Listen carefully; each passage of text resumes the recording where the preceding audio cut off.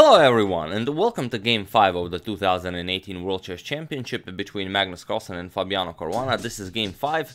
All of the previous 4 games have been drawn. If you haven't seen them, I will put a link to them in the description below. You're more than welcome to check it out, as it is a very intense championship.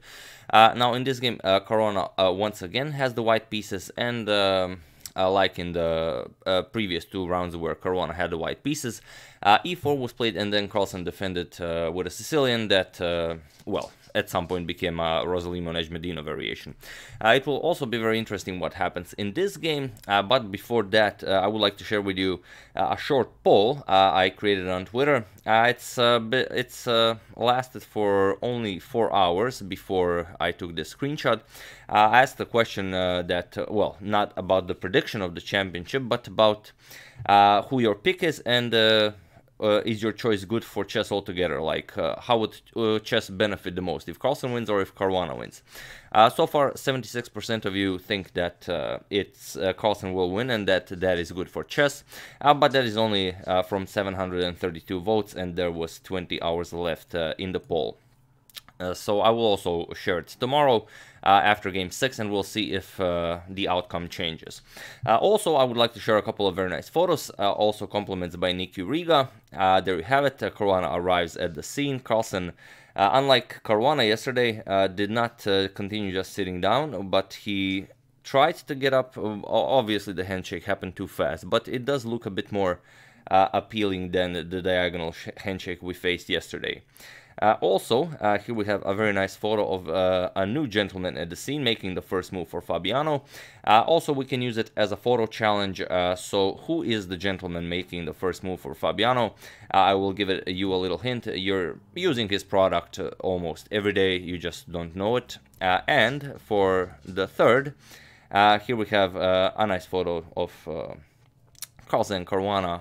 The first couple of moves are on the board, and like I said, as the photographers are allowed to take photos, they will usually just play out the opening and then just chill until everyone leaves. So, that being said, let's check out Game 5. Caruana has the white pieces, and again, he opens with e4. Once again, Carlsen opens with c5, and I have something to share with you about the entire championship, but hopefully I will remember that for the end of this video.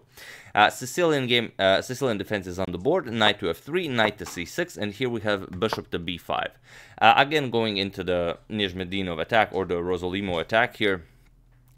It's basically the Rossolimo, but Nezhmetdinov has been using it so much, and he created such beautiful games with it that now it also bears his name.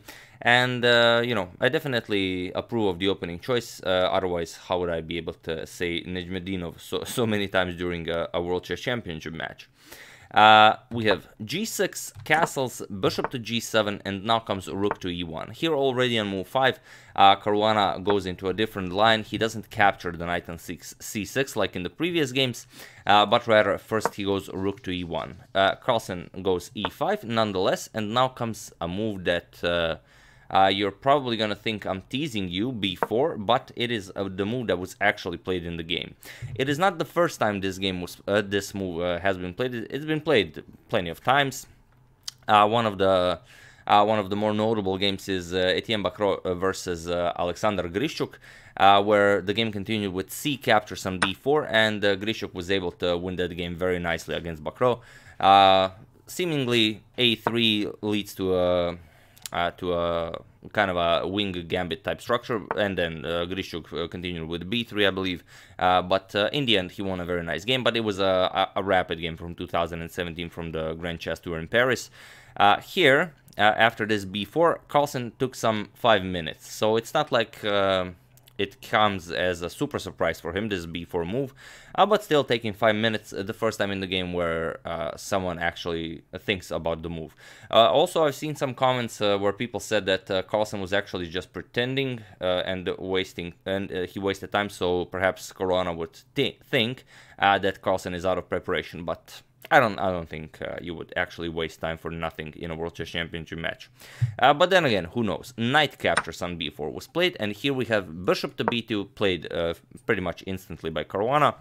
Also, you know, we should consider are some Evans gambit ideas possible here, like c3 and d4, but it doesn't appear to be so. After knight to c6 and d4, let's say pawn captures, pawn captures here, and now you can no longer capture, for example, on c6, because after d captures, the queen would also be guarding the d4 pawn.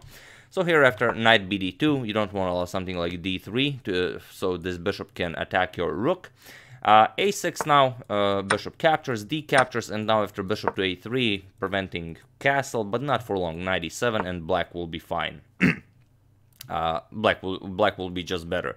So such ideas are not possible here, c3, d4. So instead we have bishop to b2, like we said, played instantly, and now again Carlsen takes a couple of minutes here and he finds this a6 move. And again, a lot of people were considering, okay, but what does white do here? If you just move the bishop, let's say bishop e2, then black can even go simply back knight to c6. He keeps defending his e5 pawn, and he's just up a pawn. There's really no compensation for white's wasted b2 pawn with that b4 move. Yes, okay, the bishop is very nicely developed, but if you're not gonna get anything for the pawn sacrifice now, you're definitely not gonna get anything for it later.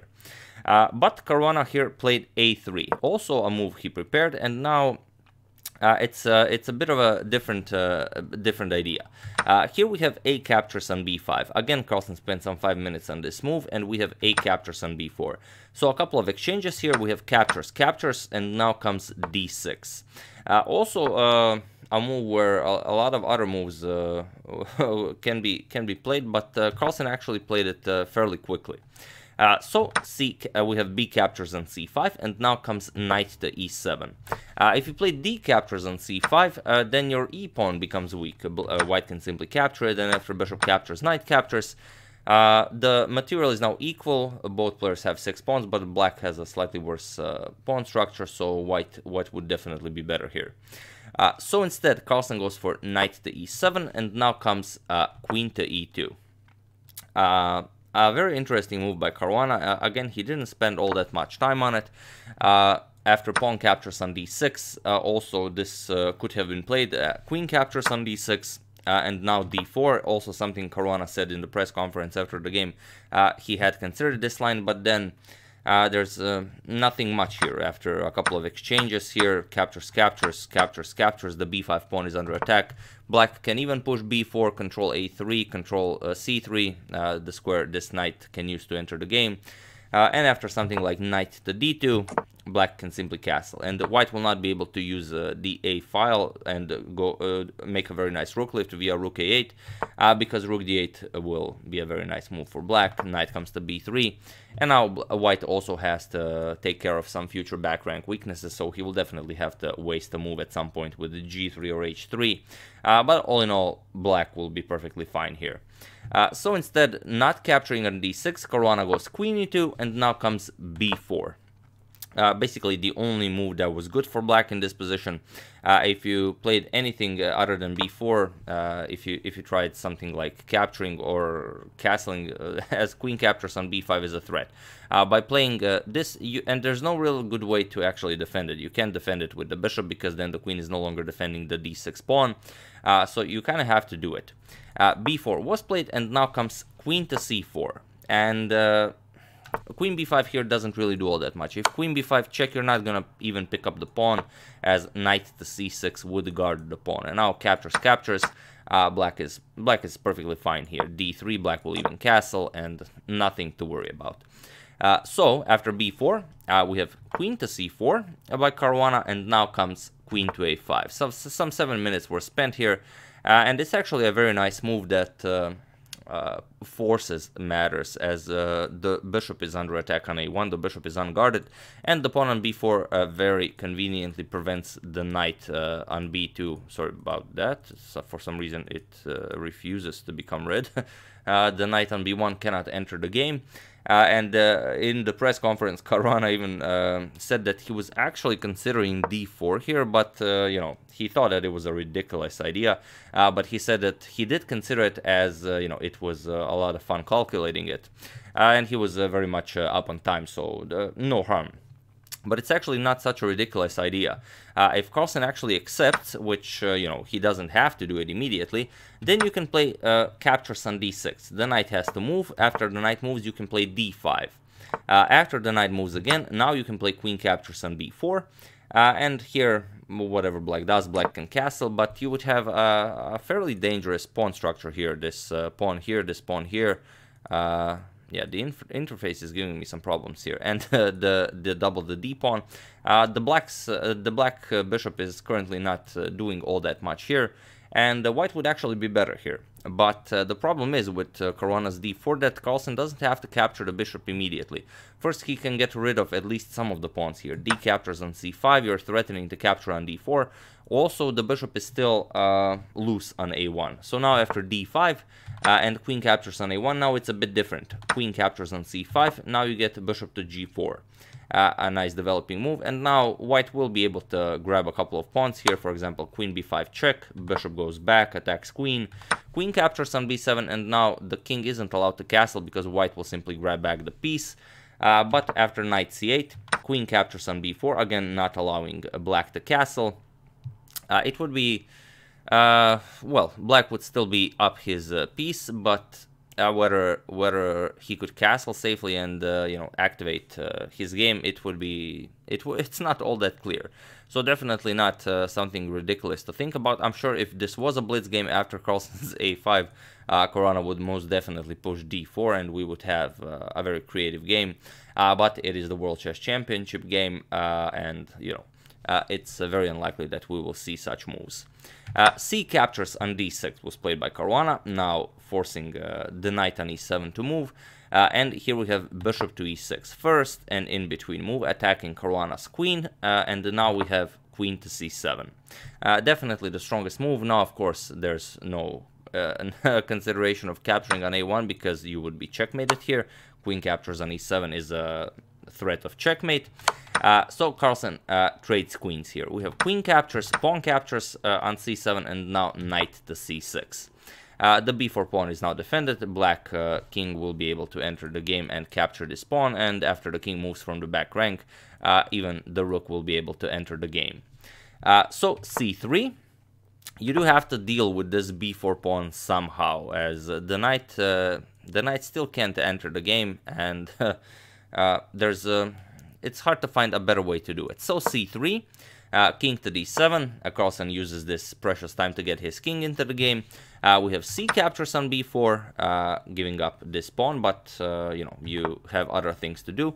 Rook to a8, attacking the bishop on a1, and now as the bishop on a1 is under attack and also the b4 pawn is under attack, Caruana spends actually 32 minutes considering what to play here. He plays bishop to c3, which gets the bishop out of harm's way and also protects the b4 pawn.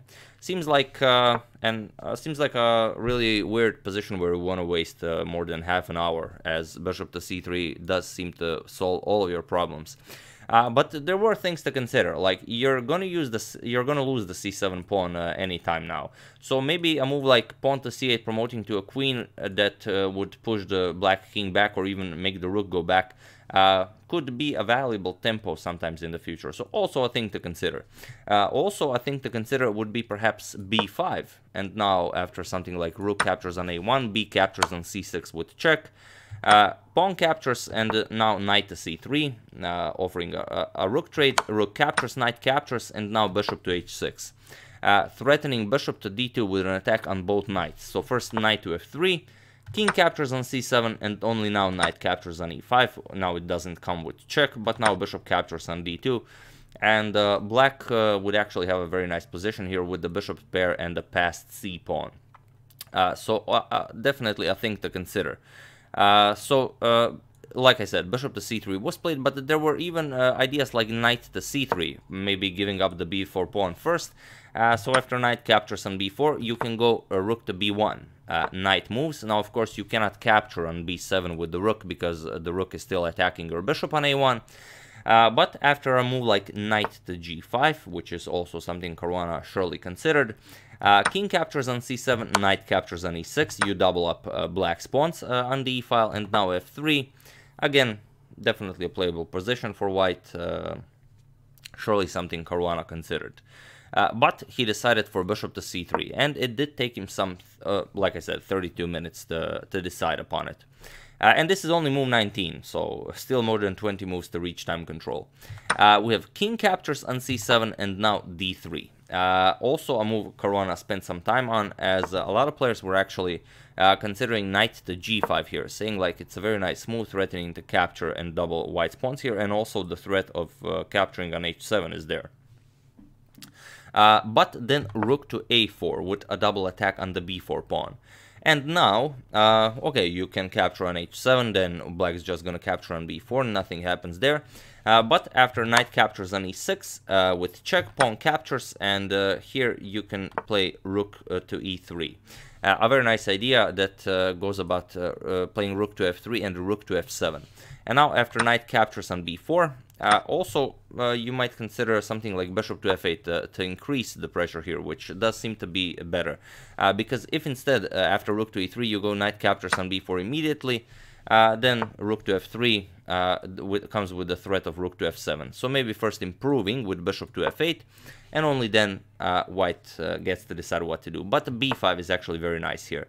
Now after knight to d4, black's position is excellent. You're gonna get to the b5 pawn anytime now. White will have very difficult time getting rid of this knight from d4. If at some point the knight is captured, then black will fix his pawn structure. And also the rook is covering the a3 square, the bishop is stuck on c3 and the pawn on d2. The knight still has no way of actually entering the game. So while a lot of people were suggesting knight to g5, Caruana seems finds that it is best to play d3 and find a way for this knight to enter the game. And here, a lot of people again said that b5 is the strongest idea for Carlsen. Some of the things that the official commentators from any website don't enjoy that is that everyone just walks around with a smartphone. When I was in London for the game 1 and 2, it was you know, there were people who were just enjoying the games, were watching the moves, you know, enjoying the magic, but a lot of people were actually watching Sesse's, the Norwegian supercomputer's evaluation at all times, so it kind of spoiled the fun. But okay, here a lot of people were saying b5 is the absolute best, as it fixes the pawn on b4, and after the pawn on b4 is fixed, only then will you be able to attack it. Rook a4, bishop to f8, go after this weakness. But Carlsen actually spends 22 minutes and he decides for king to b6. Well, I haven't found anything wrong with bishop to pawn to b5, but surely Carlsen figured that there was no point in going after this. Because now, after something like rook to c1, trying to create some attacks as the king also occupies the c file, king b7 and now bishop to d2 would be a very nice move. If rook to a4, going after the b4 pawn, now white can go knight g5, and after h5, not allowing white to capture the pawn, now knight captures. We have pawn captures. And it seems like a very playable position for black. The bishop will still be able to attack the b4 pawn via bishop to f8. At some point, black will win the pawn. So it's very interesting to see why Carlsen decided it was best not to play it. But okay. Carlsen decided after d3 to go king to b6, and here very likely comes a move that most likely Carlsen missed. If there wasn't this move Caruana played, perhaps king to b6 was in fact the better move than pawn to b5. Here bishop to d2 was played. Now offering the b4 pawn and preparing b5, but also with this bishop to d2 move, bishop to e3 is coming, and also the bishop frees the c3 square for the knight. And here again Carlsen spends some 11 minutes for rook to d8, but it's very interesting. If you play bishop to f8 to prepare an attack against the b4 pawn, then white can actually push b5 like we've mentioned. And after king captures, now you get knight to c3 check. King back to b6, and now knight to d5 check, taking away the c7 square from black's king. Bishop captures, pawn captures, and now knight to b4. Rook to b1 attacking the knight. It seems that there's very little you can do to protect the knight. You can go rook to a4, but even better is king to c7, because now, after white captures the knight and black recaptures, there's no way for you to actually capture the bishop because of rook to a1, and after you give up the rook and the knight, black will checkmate the white king. So instead, after this bishop captures on b4, you will have to play knight captures on e5, and then comes f5, simply not allowing white to capture it, rook to c1, and now you can even play king to d6, attack the knight, knight to c4 check, king moves, and now after g3, as you have to create some breathing room for the white king to avoid further back rank weaknesses, b5, knight moves, and now rook b8, putting a rook behind the passed pawn, and now after the bishop moves, black will also start pushing his passed pawn, and we'll have a very nice game. All in all, an equalish game. So, after bishop to d2, the move Carlsen perhaps missed, rook to d8, here after 11 minutes, as we've mentioned. And here, bishop to e3 check. Also, a way to defend the d3 pawn was rook to d1. Now, of course, you cannot capture because of bishop to e3 opens up a discovered attack here. You would have to give it up. But still, after knight captures on b4, you know, doesn't seem like white would have that much of an easy task converting this with black's bishop pair. But still, no point in you know, risking anything. So bishop to e3 check, king moves to b5, and knight to c3 check. We have king captures on b4, and now comes knight to d5 check.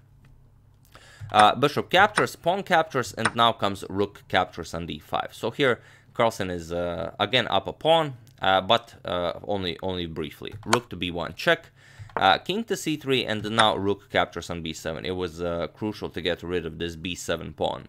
And here, knight to d8. You might think that e4 is a really powerful move here, as of course you cannot capture it due to rook to d1. This would result in checkmate. But one thing that white can do is actually simply ignore you and capture on f7. And now, after you capture on f3, rook captures on g7, king captures on d3, and now pawn captures on f3 as well. Knight e5.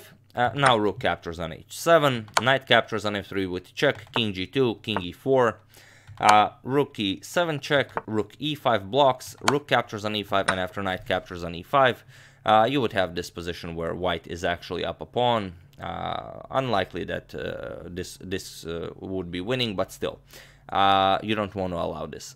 So, knight to d8, attacking the rook and also defending the f7 pawn.